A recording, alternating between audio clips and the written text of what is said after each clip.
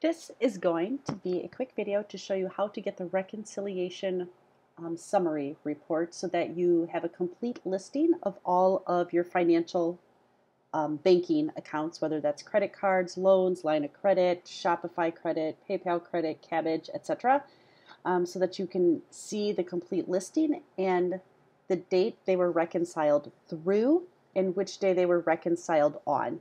So for example, today it's June 12th. Most likely reconciliations are happening now for the month of May. So for example, we could see on the report, a report was reconciled through May 31st on June 12th. So hopefully that helps.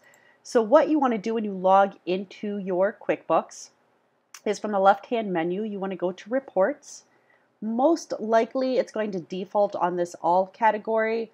However, if you're in your reports often and you have a number of memorized ones set up, it very well could default to Custom Reports.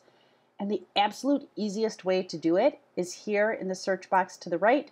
Just type in Reconciliation Reports. And then you're just going to want to go to Summary. And this then gives you all of the bank accounts, and again, not just actual checking or savings, anything that money comes in or out of, also credit cards. And here again, the statement date and the date it was reconciled on.